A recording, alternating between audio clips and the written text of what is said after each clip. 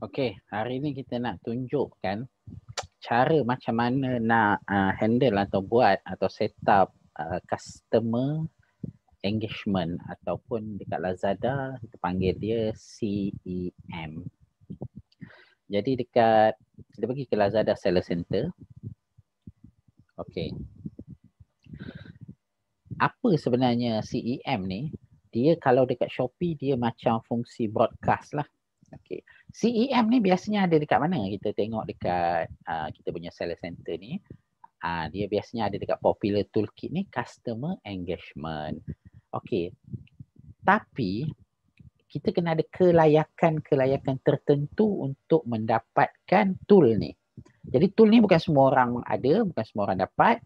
Kalau andai kata kita tekan, dia ada 3 syarat yang dia suruh kita penuhi dulu. Kita kena penuhi dululah syarat-syarat tu.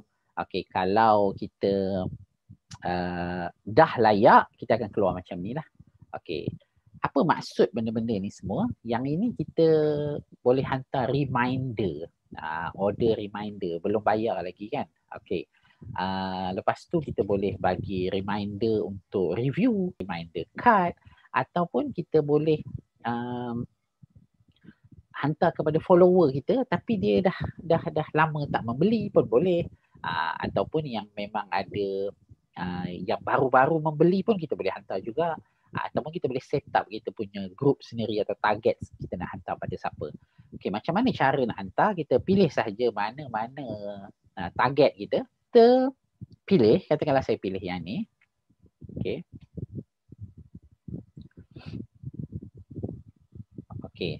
Jadi target kita adalah ada yang unpaid order, belum bayar lagi, order yang kita dah buat tapi kita belum settle lagi, ataupun kita boleh pre-sale unpaid order, normal unpaid order pun kita boleh pilih, all pun boleh, ataupun ada order status. Jadi yang ni hanya untuk COVID sajalah. Katakanlah kita nak buat kepada all unpaid orders. Jadi kepada semua kita tulis apa yang kita nak hantarkan tu di sini. Okey, contohnya kita nak hantar pada dia voucher kan, sebab dia nak beli tak beli, nak beli tak beli. Okey, here is your voucher special for you. Okey, contoh mesej tuan-tuan perempuan, bagilah dia lagi tersusun lagi cantik kan. Okey. Okey. Image ni kita boleh pilih supaya kita punya message tu jadi lebih cantik lah. Itu je lah. Okay. Add voucher.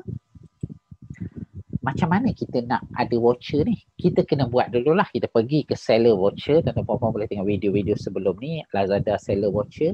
Kita buat dulu voucher. Lepas tu kita boleh hantar. Katakanlah kita pilih yang ini. Kita boleh attach. Kalau kita ada voucher untuk campaign pun kita boleh letak juga, kita pilih campaign atau collectible. Katakanlah kita nak hantar yang ini. Okey. Macam mana rupa mesej yang akan sampai kepada pelanggan kita? Kita tekan saja preview kat bawah ni. Okey. So hi, help us help you make your decision. Here is your voucher special for you. Okey. Kalau macam kita pilih choose file untuk letak gambar tadi, adalah gambar dekat tengah-tengah tu. Okey, katakanlah kita rasa macam okey ni untuk hantar. Kita tekan okey. Dan kita tekan create. Jadi kita tekan OK. Jadi maksudnya kita dah menghantar mesej kepada orang yang target kita tu tadilah, yang unpaid orders dan sebagainya. Kalau kita nak buat yang lain pun boleh. Kuotanya adalah kita boleh baca dan berapa banyak mesej yang boleh hantar tu pun ada di sini. Maksudnya usage limit.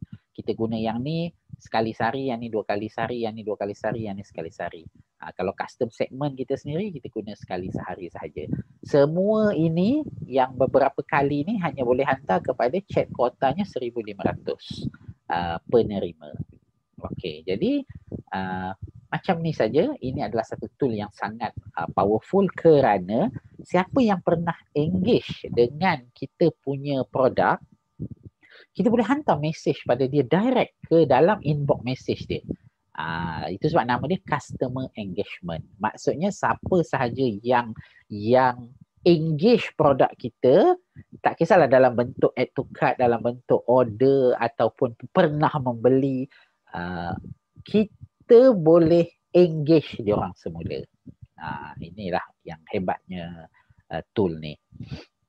Okey, itu saja. Perlu diingat juga yang Google, Shopee, Lazada, Facebook terlalu cepat berubah. Jadi video ni boleh digunakan sebagai rujukan selagi tidak ada apa-apa perubahan. Sebaiknya subscribe channel ni sebab kami akan update sekiranya ada info-info terbaru. Terima kasih.